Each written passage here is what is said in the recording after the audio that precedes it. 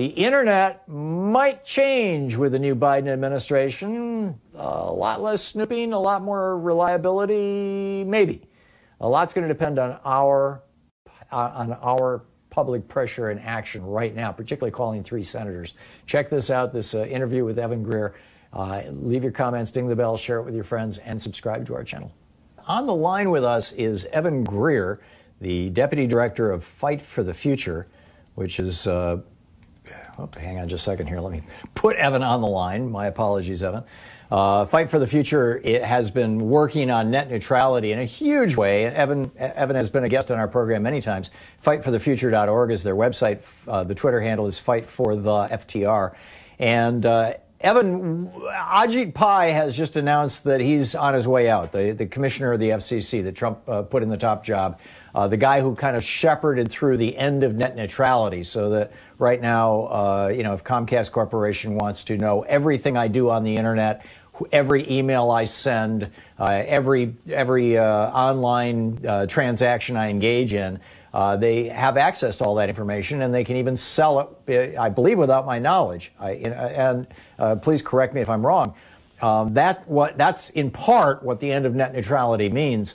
Number one, give us a quick primer on net neutrality, and how we lost it and how we might get it back. And then secondly, what does the future of the FCC look like in your opinion?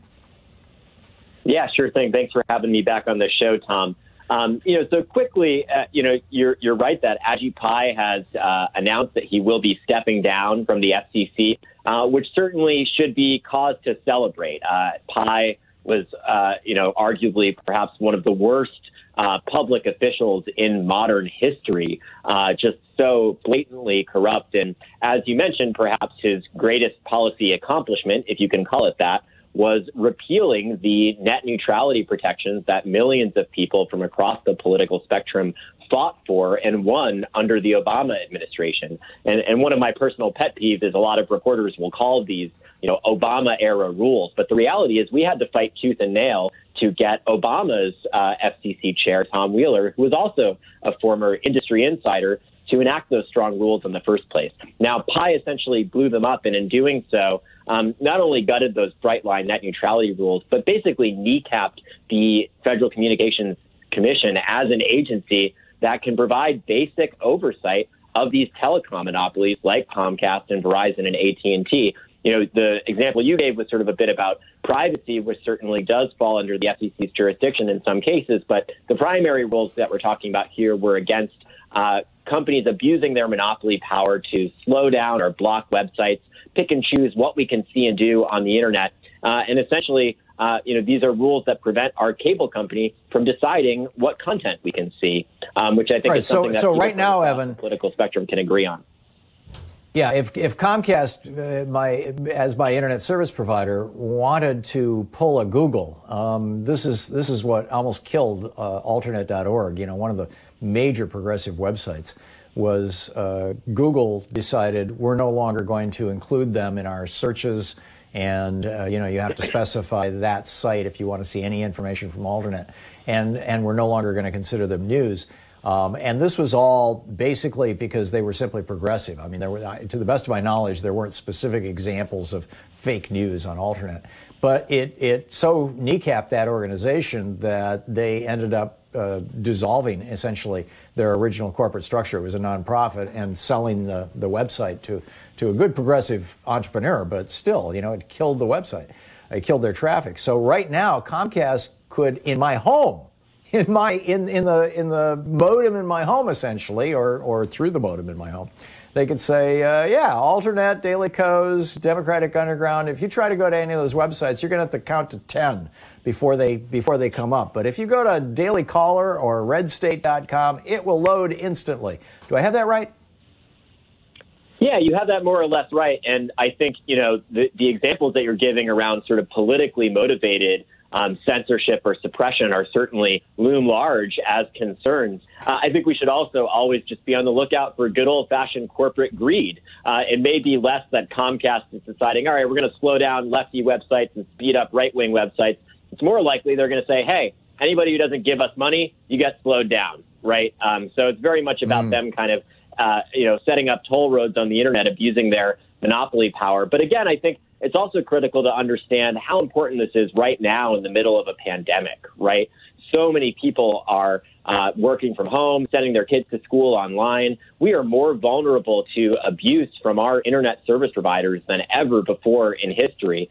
And the agency that is supposed to protect us, that's supposed to work in the public interest, has been asleep at the wheel during the entire Trump administration.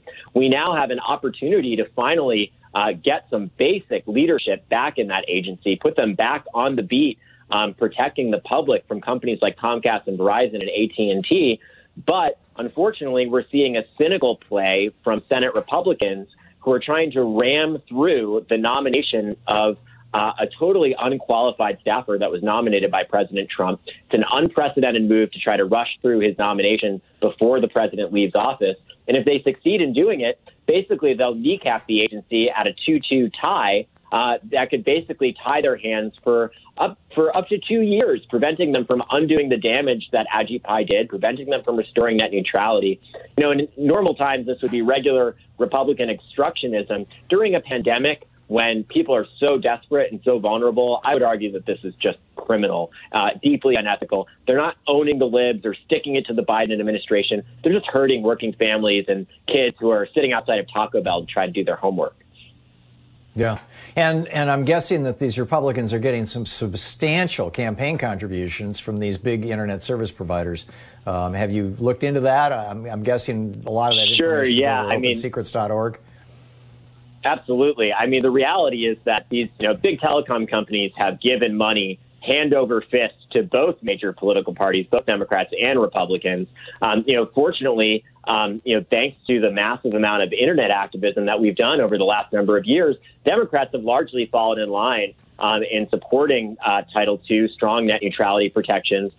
Republicans in Washington, D.C. have largely continued to oppose it. But it's important to remember that with voters outside of the Beltway, 80% of voters from across the political spectrum, including more than 75% of people that voted for Donald Trump, oppose the FCC's repeal of net neutrality. Again, if there's one thing that we can all agree on, from the furthest left to the furthest right, it's that our cable and phone company shouldn't decide what we can do on our phones and on our computers. That should be up to us, not to those companies that connect us to the internet.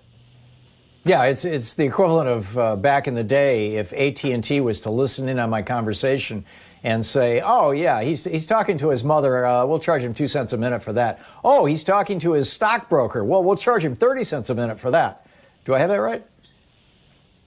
Yeah, more or less. Or another way to think of it is, you buy a toaster, or the electricity in your house will power a toaster regardless of which company you buy it from. Your electric company can't tell you, oh, you have to buy our preferred toaster. The electricity does what you want it to do. You can plug whatever you want into it. I think that's another sort of analogy here. Right. To quickly just say where we're at with this play in the Senate, I think everybody should be contacting their senators generally, telling them to oppose this nomination of Nathan Symington to stack the deck at the FCC. But particularly if you live in Maine, Alaska, or Louisiana, your senator, Republican senators, broke ranks with their party and voted against the repeal of net neutrality. They are the most likely senators to do the right thing here, break ranks with the party again, and block this nomination of Nathan Symington. So if you know anyone in Maine, Alaska, or Louisiana, encourage them to call Senator Susan Collins, Senator Lisa Murkowski, Senator Kennedy. Tell them to block the